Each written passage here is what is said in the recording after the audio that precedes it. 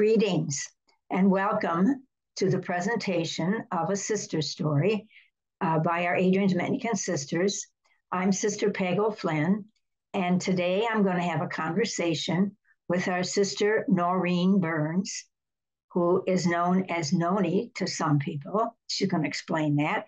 And her religious name is Sister Joseph Patrick, and she'll tell us how she got that name. So we enjoy this conversation. Noni presently resides in Chicago. Are you in a suburb? Westchester. Westchester. Okay. And she'll explain her ministry, etc. So let us begin and not lose a minute on my talking.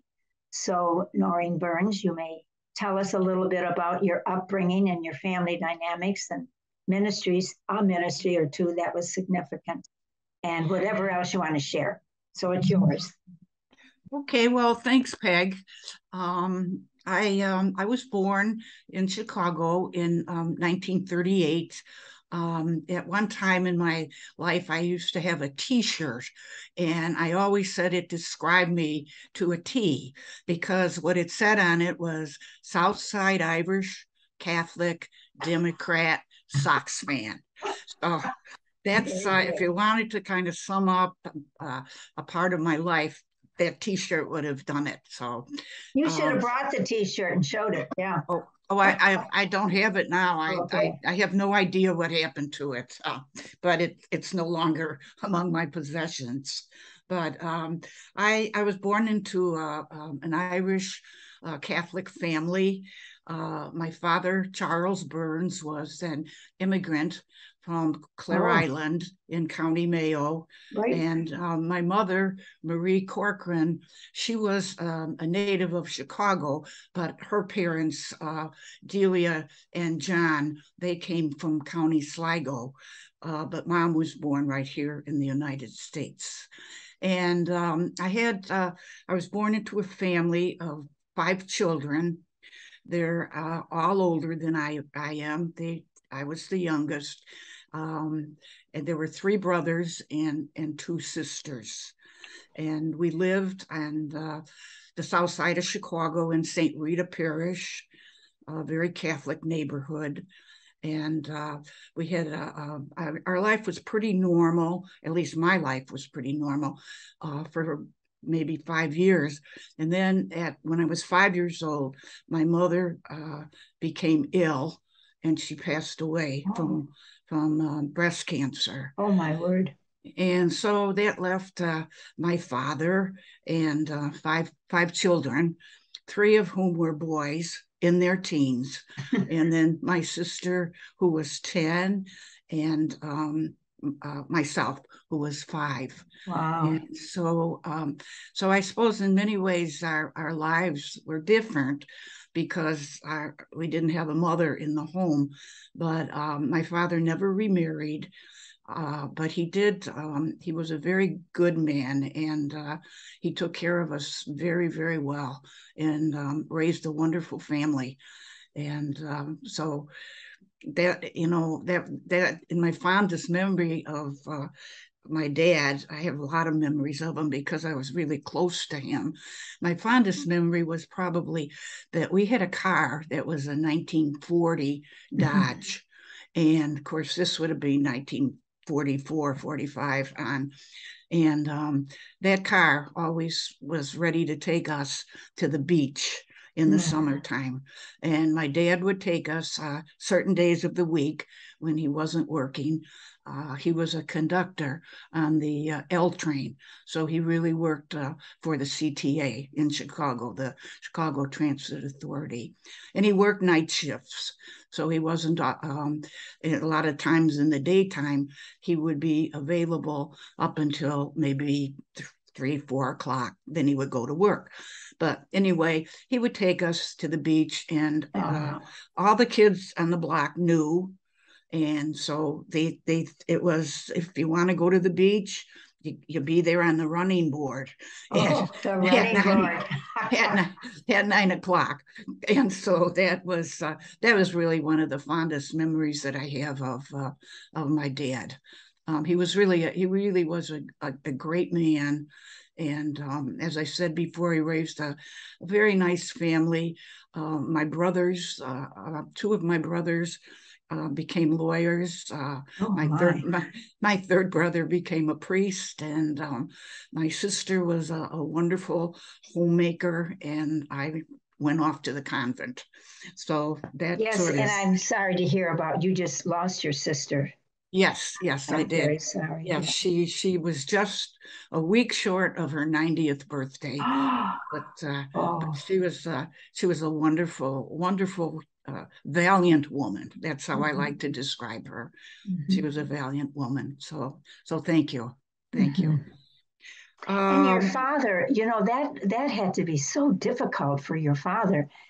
Where did he get his support from besides the five of you? He loved you well, dearly. Yeah. I don't know if we gave him support or more problems, but anyway, I think a little bit of both. But my father had two wonderful sisters, Okay. my Aunt Mary and my Aunt Nora. And Aunt Nora was married, but she had no children, and Aunt Mary was a widow. So I can't say they raised us because they really didn't, but I think you put it well, Peg. They gave my dad the support that he needed along the way because I'm sure he had no idea how to raise five kids. Okay, good. Okay. Um, I went Okay. to grade school. I went to St. Rita's, and I was very young. I was not 6 years old yet when I was in first grade. And but I had a wonderful first grade teacher. Her name was Sister Elaine Scanlon. Oh, yes. And she was so wonderful. She knew what a little motherless waif would need. And she gave that love and care and attention to me. And I've always been grateful to her. And many years later, when we met again, that when I was in the convent, she I told her, and how much she meant to me. So I'm glad I got a chance to tell her. She was definitely one of my first mentors, many, Wonderful. many years ago. And I was thinking about the other teachers that I had there, the Adrian Dominicans. I have to say, I really loved them all. They just were all such wonderful women. And there were a lot of them because I think there were probably 24 at least, because St. Rita's was a very large school. And it was a And grade school only, was it? yes, it was Oh, a grade school, but they had three of every grade, yeah, and every yeah. every grade had at least 55 to Right. 60. Yeah. So Oh, right. those were the days, not That anymore. Yeah. that's true. And then another one of the sisters that I remember greatly from grade school, who influenced me a lot, because she introduced me to the Dominican saints. When I was in fourth grade, I had Sister Marie Imelda House, Okay. and she was a very little short sister, very short, Mhm. because when I was in fourth grade, I was eye to eye with her. I mean, I was a tall kid, and she was a short nun, but she was wonderful, and she was very childlike in many ways. But I was a fourth grader, and that was very I just loved her. I just loved her. And every day she would read to us from a book, many books that she had about the Dominican saints. And so when I entered the convent, I already knew about Dominic. I knew about Catherine of Siena. I knew about Martin de Porres. Oh, that's I knew about Rose of Lima. I even knew about Blessed Imelda because of her name. So I just loved the Dominican saints from the time I was in the fourth grade, and I wow. I especially loved of Catherine of Siena because she told us about the vision that Catherine Siena had in the sky. And in the book she read to us was called Saints in the Sky. And I just thought, oh, I just want to be just like Catherine of Siena. So Oh gosh, that's anyway, wonderful. maybe that was where the seeds of the Yes, Dominican vocation started, probably. fourth grade. Okay. Yeah, probably Mhm. started in the fourth grade. And then and my eighth grade teacher certainly was, she was an unusual, wonderful woman. Her name was Sister Josita. And she loved to, I think she had a great mind for science and astronomy. And she used to teach us the stories about all of the constellations in the heavens, the Big Dipper and Cassiopeia. Wow.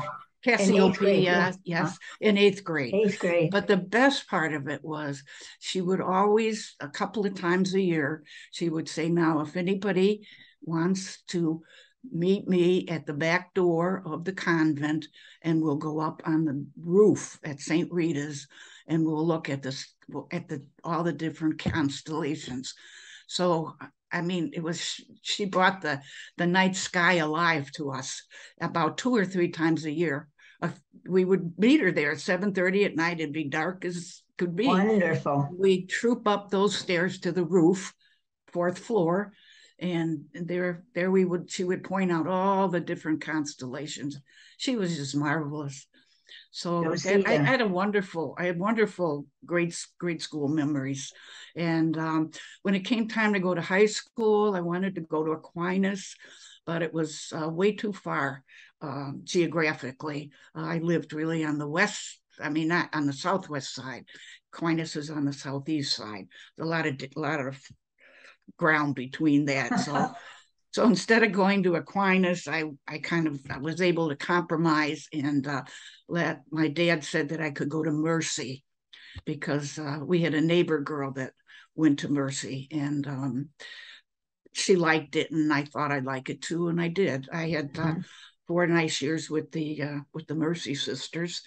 And when I went to Inter to come to Adrian, I was surprised to learn that four of my classmates were going to be joining me. And in the Mercy High School, to have 4 girls going to Adrian at the same time, Right. that was pretty spectacular. What did the Mercy nuns think? Well, they weren't too happy, but they were gracious about it. I'll have to say that, so, but it was Kathleen Waters. Okay. Okay. And she's in my crowd. Joanne Lucas Okay. also came, and she's in my crowd. And Mary Kathleen O'Neill All right. came 6 months later. So there were really 4 of a class of 55 from Mercy High School that went to Adrian. So, and they're here. They're still here. Yeah. and they're still here. Yes, right. Well, there was another one that came, Helen Morrissey, and she left the community, and she has passed away now. Okay. So, but she was also with us. Yeah. I think her name was Sister John Edwardine. I think that's the name. Yes, I recall. Right, I recall her. Yeah. Yeah. So anyway, that and my high school days were happy. They were very happy. Hey, wait a minute, Norine. How did you know you wanted to be either an Adrian Dominican? How did you know you wanted to be a nun to enter religious life? Well, you know what? The sisters were a very important part of my life, right from the very time I went to school. And I think because my mother was dead, I think they looked out for me in a very different way than maybe they might look out for, one of other students. They didn't favor me at all. No, believe me, they didn't. But I think they were, but I saw that kindness. And I saw a great joy in the sisters. And I wanted to have that in my life. And I guess in my mind, I just must have figured that, if you want to be joyful, if you want to be happy and prayerful, then that's what you do. You become a sister. And also I wanted to be a teacher. So the Dominicans filled all those wants for me. So, but I think I was probably in the 4th grade that I really began to think about being a Dominican sister. Yeah. Maybe it was your mom at work. I think mother had a job. I mean, if it was hard for my dad to raise me, uh, I'm sure my mother from heaven had a job doing it too. So it was. You know, that death of your mother, that affected all you kids. Didn't just affect your dad, but Oh it yeah. affected all of you. Oh Oh my yeah. God, to think of what your dad had to, if he even Yes. had time to grieve. Yeah. Right. What? And right. And he knew nothing. I mean, my father was a self-taught man, so he didn't have a lot of book knowledge or any kind, but he had faith. He had And faith in great love. God Yeah, and love. great love and a real tenderness. But he didn't know what to do with us Oh, three-fourths of the time. So but we all turned out okay. So yes, yes. that's the Yeah, best part. yeah, that's right. And two people with, religious vocations too. Right, Yeah. right. Yeah, yeah. So, I entered 1955. I belonged to the crowd of Dominic's daughters. Not that everybody else isn't Dominic's daughters, but Right. we had that special crowd name. And actually, my bishop it was okay. I wasn't, I won't say they were the best fun days of my life, but I made a lot of friends, Yeah. and so but my first and then when I was sent out on mission, my first mission was St. Jude's in Detroit, and I lived in a community of 24 women, and probably 12 of us were under, temporary vows. So it was really a very young, fun community, and I learned a great deal. The older sisters that were there were wonderful mentors for us. Nice. Hmm. So, and after that, I taught at St. Philomena's in Detroit. I really liked that place because it was small. St. Jude's was a big school, but St. Philomena's was small. There was only, one of each class, and I went up with the fourth. I started in the fourth grade, and I went up with them all the way to graduation. So it was wonderful, to have that experience of being with kids, while they were learning in all four of their grades. So I Hmm. don't know if they thought it was wonderful, but I did too. I did too. It was really a good thing for me. And let's see. Then after that, I went to I was in St. Charles for 1 year, and then I went to St. Mary's Star of the Sea, and I was there for 5 years, and then I was at St. Philip's for 5 years, Aquinas for 1 year, and then that sort of was the year that ended my teaching career. Um, Oh. after 20 Hmm. years, Hmm. after Aquinas was the last place that I actually taught. So you didn't get there in high school, but you got there. I got there, yeah, right. But I learned it was a very painful year all the way around. But I 1975. But I learned that I really, I was way over my head Okay. teaching in high school. So it was, and then I had the unfortunate accident of being in the wrong place at the wrong time, and becoming the victim of an armed robbery and shooting. And that took place in December of 1975. And I forgot about that. well, that's okay. It's history, but it's something that I don't forget, and because it really was something that turned my whole life around. Were you And by yourself?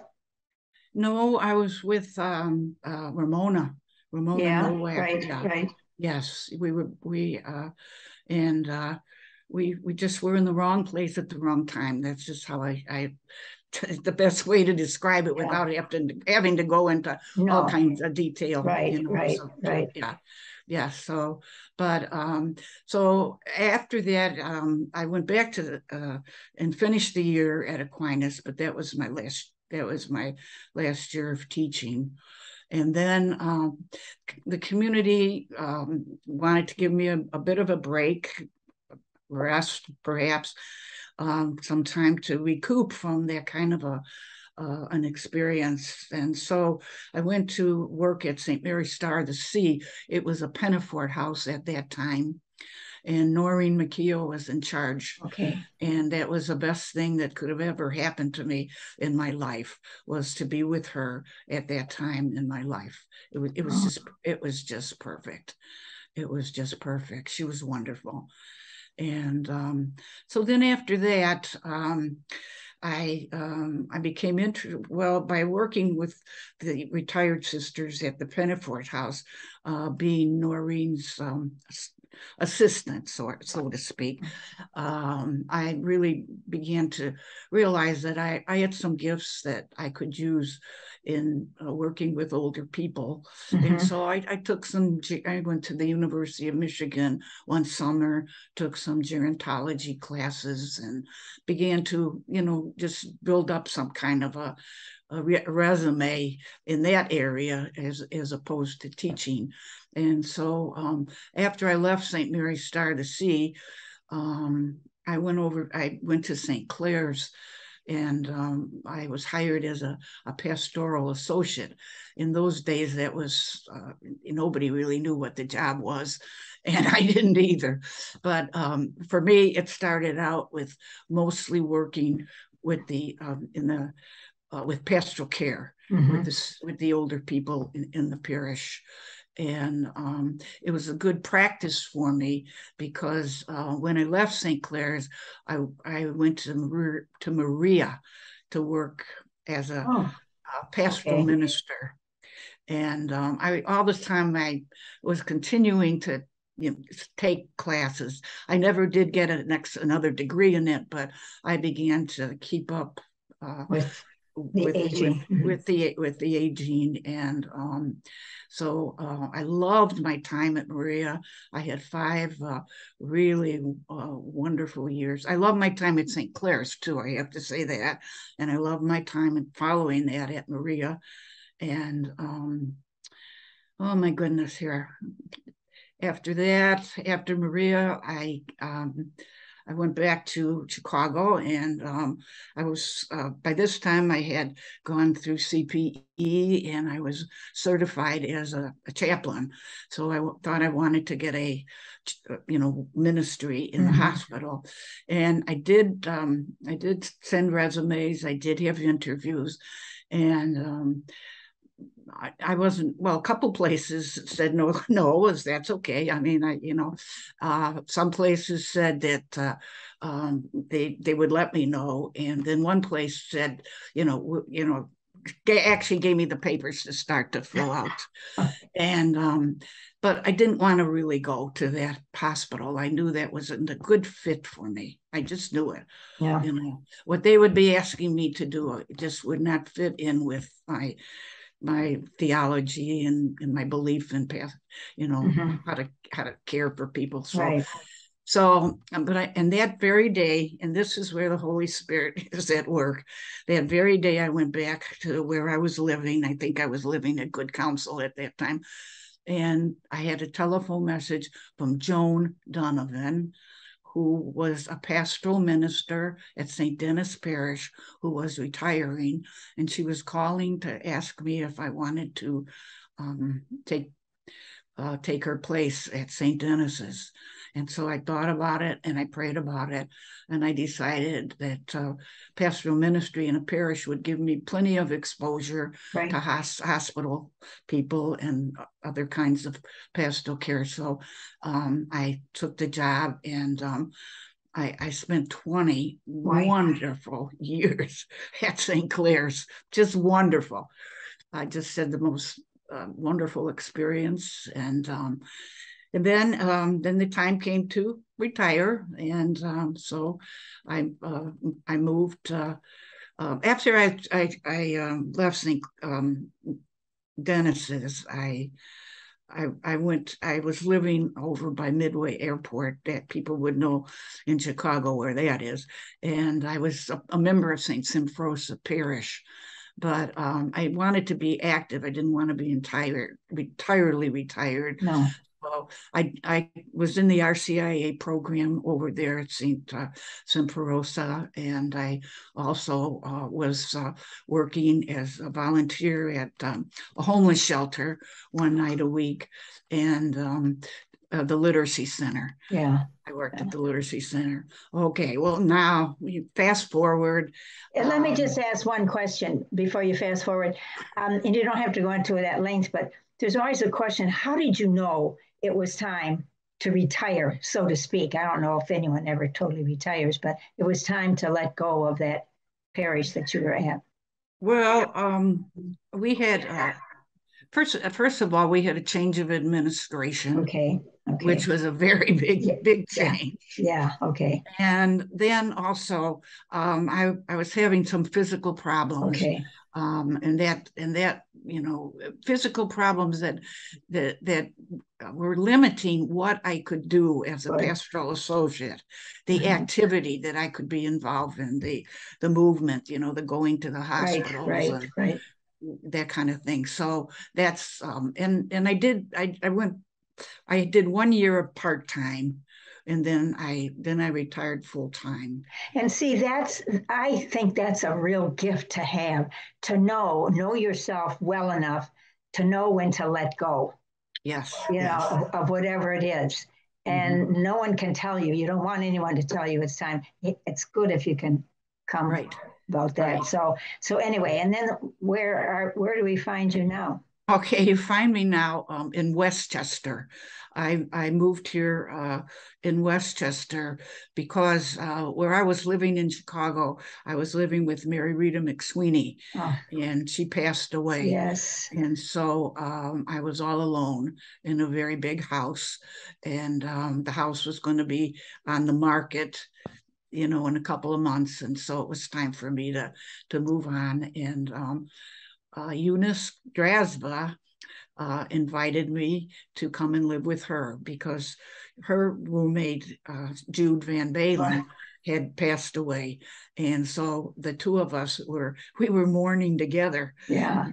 Really. Nice. Yeah. And we were both working at the literacy, and we were talking one day, and one thing led to the next. And so then that's how I got here. So And both of those deaths, the two of you that were rather sudden and yes, unexpected. Yeah. yes, Just yes, like your mom.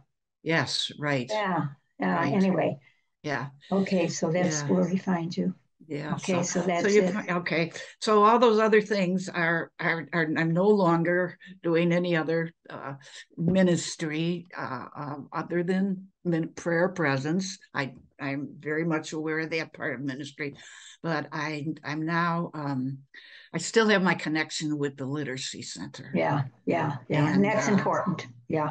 but now I do it virtually. Oh, you do? I do. I have a wonderful student that I'm teaching English as a second language to, who is from Algeria. Mhm. And she already knows French, and she knows Arabic. So she's very, very, and she's very good in English. She's learning it very quickly. It's a real pleasure. I really enjoy it. Yeah, it is. It is good. Now, I have difficulty doing the tutoring with the mask on. I find that difficult. I think I would still find it difficult doing it virtually. I like to have the person in front of me, but Yes. it's been hard for these last few years. To, you're so tempted to take the mask off as you're forming letters. You know, Yeah. yeah, mine is from Venezuela. Yeah, Okay. Okay. Yeah. yeah. So you know that. I don't wear a mask. I don't wear Well, a in mask. person we have to. So Oh, I see. I'm Oh, saying you're in. Oh, yeah, that's right. virtually, yeah. That's right. Yes. Okay.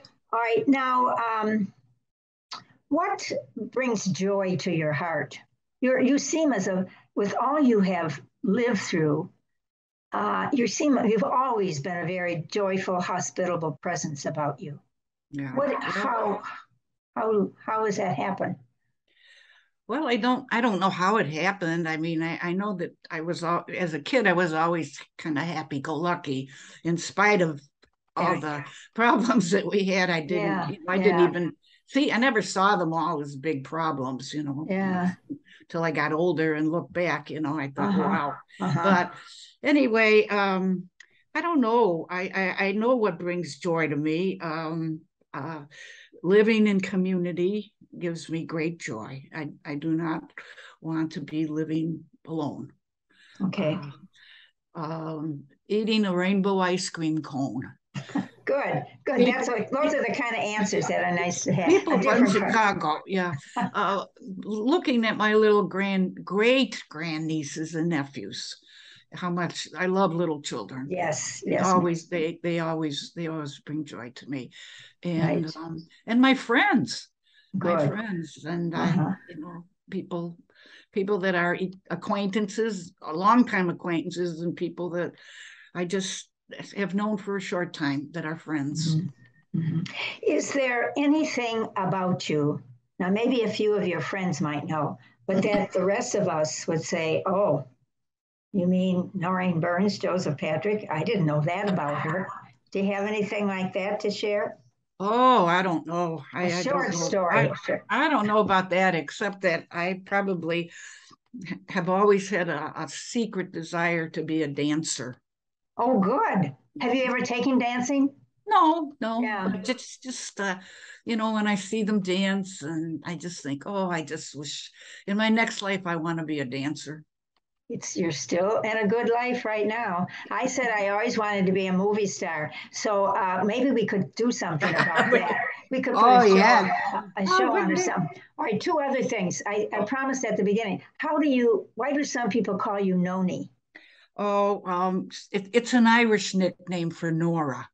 Oh, And I so see. my family has called me Nora. My family always called me Noni. And one summer after I was already in the convent, I was studying at DePaul, and I was living at Aquinas Convent, and they had their telephone system was whoever answered the telephone called for the sister on a microphone, on a PA that went through the whole house. Okay. So one Sunday morning, the silence of the convent was broken by a phone call. And then next thing you know, I hear on the PA, Aunt Noni wanted on the phone. Well, nobody had ever called me Noni, but as soon as the nuns heard that, that's all they needed, and everybody started. So, and that was a long time ago. So it's I just go by that name now. That's nice. That's nice. We're comfortable with you if we can say Noni. Now, Joseph Patrick, I know that's not your father's No, name.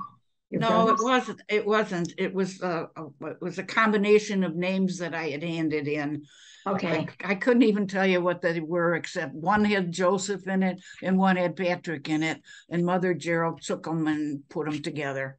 Uh-huh. Oh, interesting. Yeah. As we kind of wind up right now, is there anything that I didn't ask that you wish you were all ready to ask, to answer? Anything else, your words of wisdom to leave us with? Oh, well, I was thinking about you know, just something that maybe would describe all of our lives, but it was just a quote that I had read from Mother Teresa that not everybody can do great things, but everybody can do small things with great love. Right, So right, right. that's how I'd like to be remembered. Very good. And that's exactly what Sister Elise said in her homily last Mhm. week about the Mhm. importance of love, Yes. bringing love into and accepting the love that people offer to us and also putting it back out there. Mhm. So, Sister Norine, Noni, Sister Joseph Patrick, in the name of the congregation, I again heartily thank you for your You're willingness welcome. to share your story with us. You are It's our history. And as I always say, if you don't tell the story, somebody else will. And God knows what they're going to tell. But there's something else as we're getting to know from each other. And I got this from someone. It was a quote from Pope Francis. We can learn so much from one another. Yes. It's not just about being better informed about others, but rather about reaping what the Spirit has sown in them, which is also meant to be a gift for us. So the Holy Spirit spoke to us today through you and your life. Yes, he sure So did. I thank you.